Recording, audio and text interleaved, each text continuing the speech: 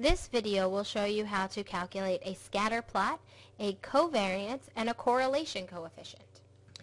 So the first thing I'm going to do is select my data here, go to Insert, Scatterplot, and it provides me with a scatter plot. My X range, you can see here, this is showing my actual data point. I can highlight and I can see one data point.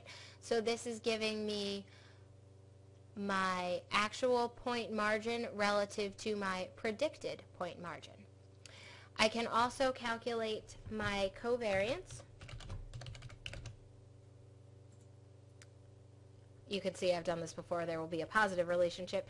So equals COVAR, covariance between the first array, my first set of data, and my second set of data. Close the parenthesis, come up with 20. So there's a positive relationship because that is in fact a positive number. And then my correlation.